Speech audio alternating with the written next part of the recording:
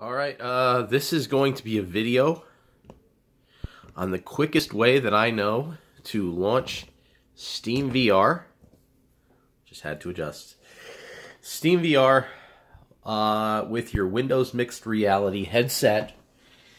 Doesn't always work for me. Sometimes the headset turns black, but this is the fastest way I could figure to do it without having to do that much, whatever.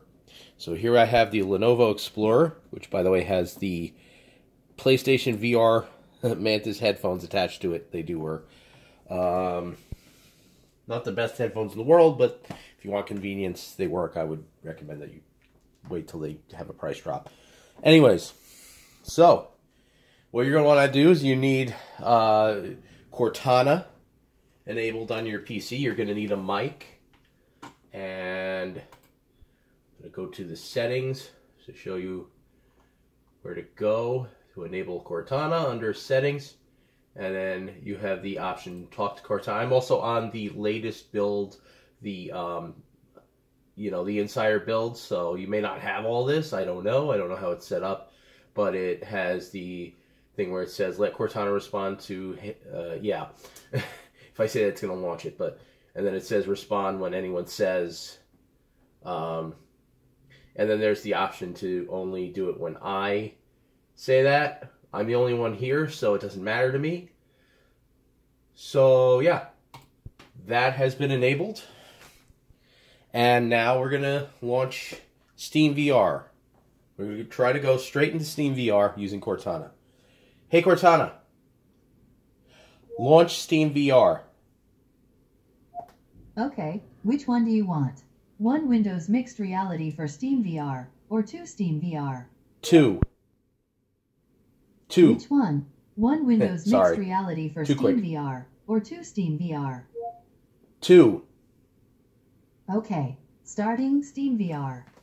I don't know that really matters, but the last time I said one, the headset did not turn on. So there you see that the mixed reality portal started up, and we have our headset mirror that I set up.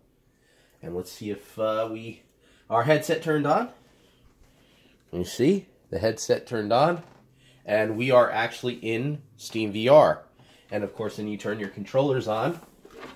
You can also launch games like that as well, just individual games. So if you know what game you want to play, you don't even have to go into SteamVR, and you can just tell it to launch the specific game. So that will work as well. So I found that when I asked it to launch actual SteamVR, it worked.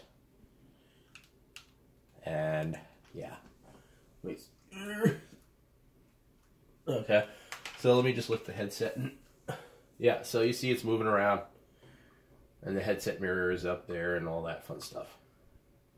So that was the quickest way that I know to launch SteamVR or even individual games without having to launch the portal and then go into the house and launch the the desktop and then go into the Steam and this and that.